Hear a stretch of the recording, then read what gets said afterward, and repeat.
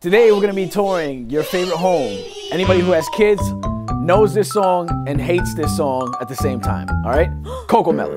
Real estate wise, whoever interior designed this COCO Melon house needs to be fired. Nothing matches inside of the home. You have this backsplash. It looks like Starburst just threw up all over the place. You have these Geico lime green cabinets behind me and this Pepto-Bismol appliances with this SpongeBob yellow paint. I mean, who does this? Either way, the market is hot. On the market now, in Long Island, this house will be worth $1.7 million cash. If you have a buyer who's looking to buy this home, please let me know in the comments below. I'll see you at the next home tour.